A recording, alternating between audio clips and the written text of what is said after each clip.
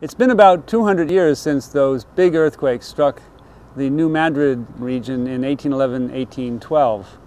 The available information about those earthquakes is somewhat fragmentary given the time that they occurred at, but fortunately we know a lot more about earthquakes from the experience of having some magnitude 4 and 5s in the central and eastern United States and having some bigger ones, some magnitude 6 and 7s in the western U.S.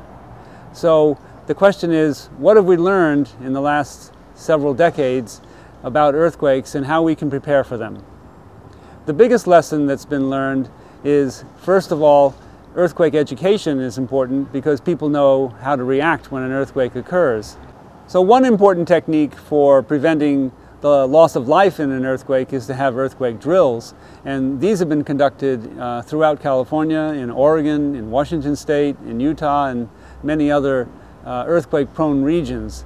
Earthquake drills are just a way of reminding people of what they need to do in the event of a large earthquake and practicing those maneuvers so they become a bit second nature. The main effect that causes the loss of life and damage to structures is strong earthquake ground shaking. With the earth shaking so violently, many buildings are either damaged or completely collapse. And we've seen this in the earthquake in Haiti, where buildings that had been designed mainly to sustain the winds and the pressure from hurricanes were unable to stand the strong ground shaking from the Haiti earthquake.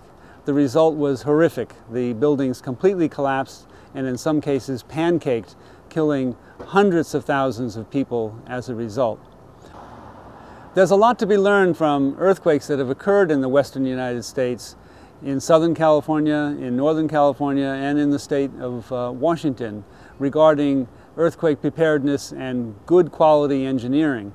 What we found in those past earthquakes was that even structures that we thought were pretty well designed were insufficiently prepared for the kind of strong ground shaking you get from a magnitude 6 or 7 earthquake.